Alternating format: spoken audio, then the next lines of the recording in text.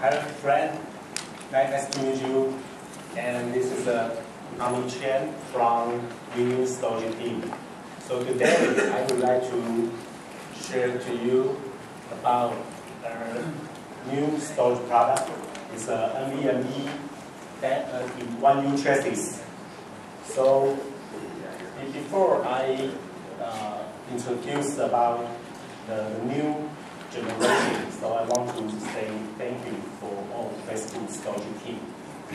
Because the things 6 years ago, we engaged with the Facebook team for virtually open goal, and during the product is the STARS 6G product, and then we have a honey pager and later and also lightning and rice canyon. So this is a very successful story for Wiwynn and Facebook together. So today, I just based on, I think the transition of the data center workload is a changing. So the flash-based storage is really important for data center application. So I just quick overview about the lightning product for you. The lightning product is a 2U 30-bay, is a U.2 form factor. There are 2 drawers inside the chassis. Each tray has the 15 U.2, and we could change the U.2, we can change the SSD carrier to be the 2 M.2, so we can install to be with 60 M.2 SKU. So we can choose the flexible various SSD form factor for 77mm width thickness or 15 thickness. And so it's a modular design for easy maintenance. So we can trail out the whole tray and service directly. And Ultra is the performance is quite very good. It's a good IOPS and low latency.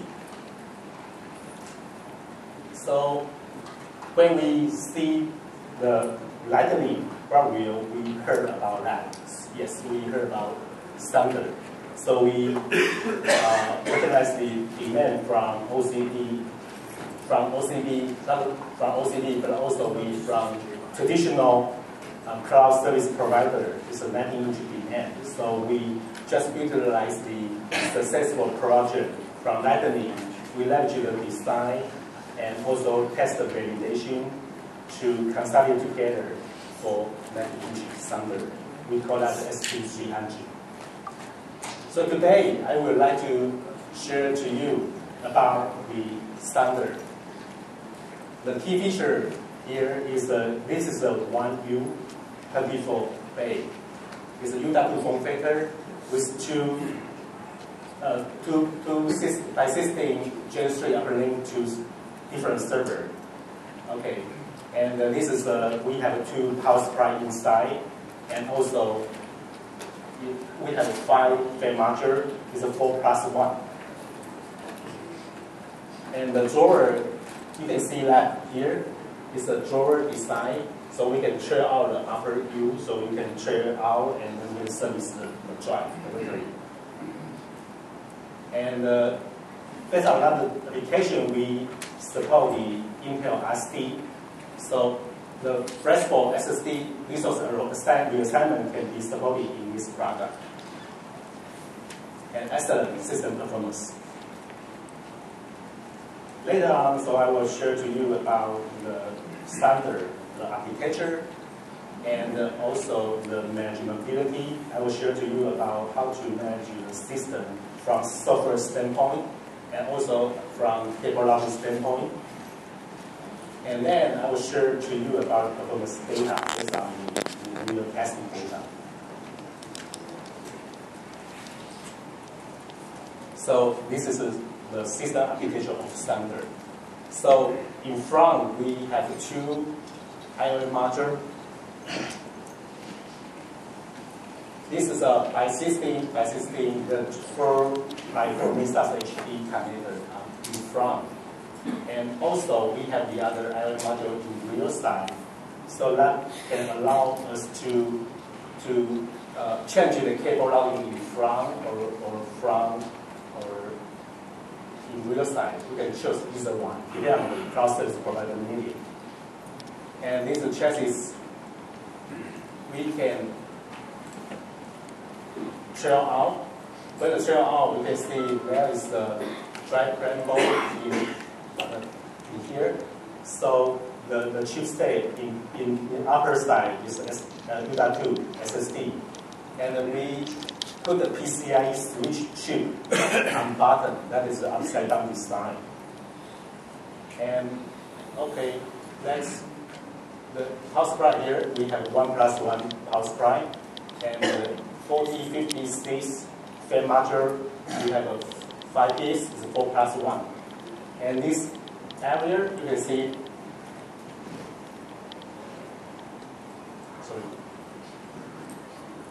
you can see here is the fan control board.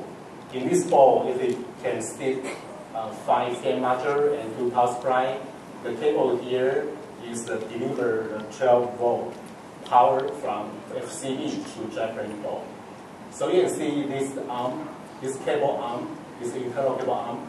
We can tie all the cable together, including the power delivery from FCB and also from the PCIe cable internal routing to this area. So this is the cable on this side. So later I will share to you about the system block diagram. In this block diagram, we have 2 I/O module. The I/O module there is the RJ45, and also we have the PCI system internal cable from I/O module to the drive board. So the cable here we are using about the OQ link cable for internal cable routing. And this is the main parts here. So this is the drive board. We have 2 micro semi PCI switch here, and also we have a BNC for the whole enclosure management. So internally we use the I2C switch to manage the hard drive status, SSD status, and the temperature information for BNC. Also, we reserve the internal link between 2 PCI switch. We reserve by A between 2. So this is a system block diagram. So we based on that diagram to have the different kind of application. The first one is we connect the server through the external cable, PCI cable. We have 2 cable routing. So the total bandwidth here is by 32. And this is for performance reason we want to have the better IRs and throughput. So the other application here, so we have 2 independent servers to connect to the one side of the I/O module, the other one to the other I/O module. So during the case, we utilize the internal by a channel, so we can access server host 1 can access the SSD through the switch to the down switch, and from the host 2 we can access to the other side. So the total disk can be arrangement or do some resource assignment by the BNC. So this is we will based on that for resource arrangement. Okay. For the manageability side, from this the server side, we have the CPU. Sorry. The CPU side, we use the stem cable from Lightning. So the cable we have the USB and I2C 7 signal inside. So host can access the switch status, the PCI switch status through the USB interface or I2C interface. And the NIC, we have the other RJ45 for enclosure management as well. So outside, you can go through the RJ45 channel to access the BNC. So this is the enclosure management. Also, we also support the firmware update from host or from remote side. So it's through the interface. DNC can access the switches through the UR interface. The product here is very flexible for traditional 90-inch data center customer requirement. So we have the front view. We have two PCIe by system in front, and these two is two PCIe by system in real. We can, based on the cable routing requirement, we can route different kind of tests. Okay, so this is from Wiwynn and real side cable routing. So now this we want to have the front access. We can utilize the 19-inch OCP server is front access. We can install the existing PCI retimer card inside the server and use the traditional cable to the standard periphery. Or we can use the traditional generic server from real side is put on the retimer card as well. We can through the PCI cable to connect to the standard periphery. So this is allow us to application this machine system to different kind of data requirement. And later on, I will share to you about the real testing about our performance data. I will compare about the JBOF, SAS hard disk, and JBOF. We have the other SATA SSD, and compare the NVMe PCI SSD performance data. So later I will share to you about the throughput and the LPS and LPS per watt. So that means the price, CD value is the price per watt. Okay. So this is testing, real testing data. So the blue color here is hard disk. So we compare, the second one is a SATA SSD. So this one is NVMe JBOF. So from the throughput standpoint, it's better. NVMe result is 5 times better than hard drive testing result. And the IOPS, we based on the 100%, 4K random read and random when we do the testing. So the data we measure that is 854 times compared to traditional hard disk. So we based on the IOPS data to check the system wattage performance. You can see the standard here is about 5 times compared to SATA SSD. So the performance ratio is pretty good. Total system power is about 450 watt. Okay. So just show you a quick summary. So we use the STEM in order to service more CSP cloud service provider in other data center demand. We hear that, and we use the STEM flattening EIA. So we leverage the design and the validation flow to do the system design for standard. And then the flexible PCIe cable support for cold IO or hot IO flexible cable routing demand. And the dual store for easy SSD maintenance. And we support the power supply and the cooling design redundancy as well. For flexible SSD resource arrangement, we can use just like Intel SD. So this demand can allow server can dynamic allocation about the SSD requirement. So excellent system performance. So we can recognize the throughput is around 26 gigabytes per second, and the IOPS is around 4.6 million IOPS. And the price performance ratio is pretty good. Okay.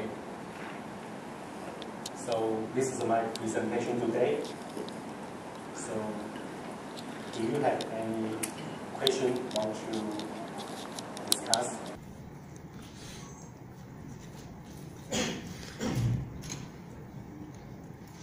Yeah. Are you planning on supporting dual-port NVMe components? Dual-ported drives? Are you planning on supporting dual-ported drives at some point? No. Yeah, because the dual-port SSD drive is dual host. They do dual 2 PCI switch. So right now we consolidate the PCI switch on the same port. It's for data center and yeah. Okay. Yeah. So of these designs, are there any new specifications that you're planning on submitting to OCP? Yeah, so we are planning right now. So the machine right now is just in EVD phase.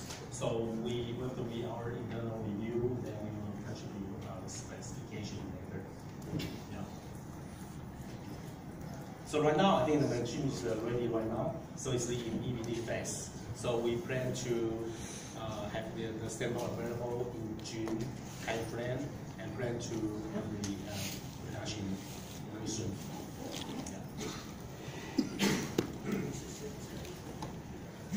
What cable lengths do you support for the NVMe? Okay. So you mean the external?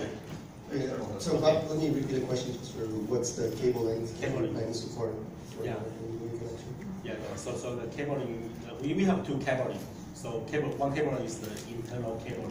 So we are using right now is the OCP cable. But for a system for NVMe to server side, we are using SAS HD cable right now, and we are planning to have the other version is using OCP. So we are studying the other opportunity. So right now it's just use the stem retimer card from Lightning. So we use the SAS HD cable. So far. And what cable length do you support in the SAS HD? Yes. No, you asked what cable lengths do you support in the mini SAS? How long? How long a cable? How long? Okay. So right now is the 1.5 inch. So meter. Meter, yes.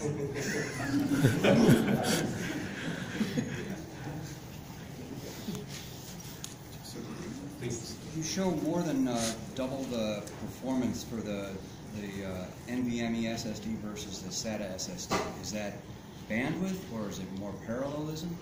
What's the reason you 5x instead of 2x? Okay. Go back. So you mentioned the throughput. Yeah. Yeah, because the native of the native SSD behavior, the SATA SSD, the throughput is around 500 megabytes per second. So that's limited by the SATA speed. Yeah, because there's a disk behavior. So this latency things is put together. So this is five times compared to 2 times because there's some proper translating and all the behavior from native disk behavior. Okay, thank you. Okay.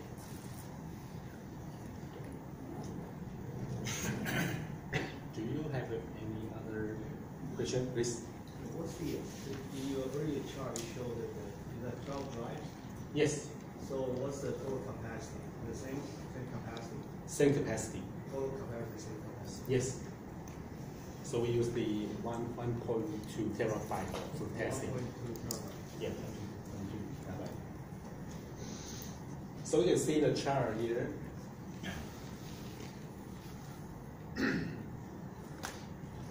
The data we can see that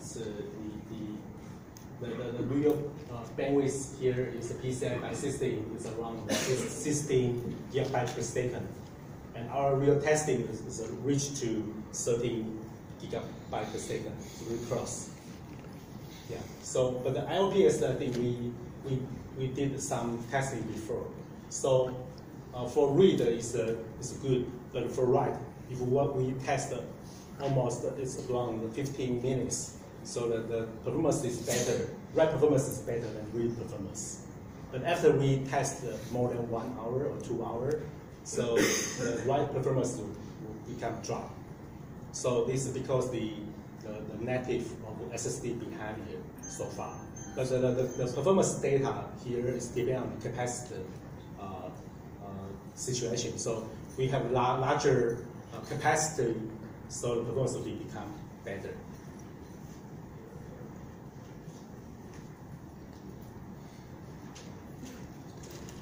Okay, any question?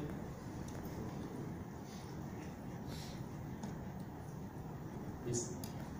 Did you also record any latency numbers from the tests? For the test, no. But I think the system latency we measure in Lightning, and this is very similar, I think, in PCA and in this native switch. So the total latency around microsecond level compared to thick with millisecond level. So it's a huge difference. Please. The numbers that you provided earlier on the 4.6 million IOPS and the gigabits per second for 26, that was what, just 10 drives? So you mentioned. Or was it the entire closure? So this is only 12 drive. We measure the 12, yeah, the one switch. So for a 2 switch, we multiple 2.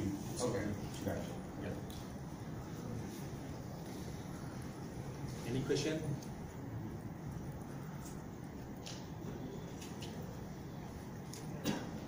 So I think just a reminder to you, this is a very good example for Wiwynn as well. So we utilize the very successful Lightning product, and we hear everybody's demand. So we design and we form factor based on the proved design concept to new product. So we will do more project based on this scenario again. So this is a very good start from here. Okay, thank you for your journey today. Thank you.